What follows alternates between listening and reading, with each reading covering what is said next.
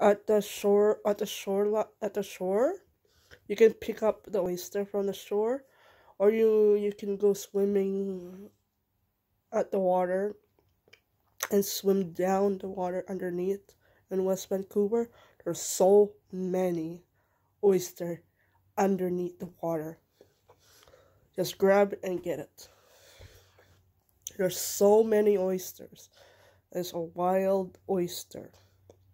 It's not just any oyster. It's wild oyster. Wild oysters are better and they're more tastier and juicy and it's bigger inside. You can go to Lion Skate Ridge. Down there you can swim around the Stanley Park and there's a lot of oyster. There's no red tide on there.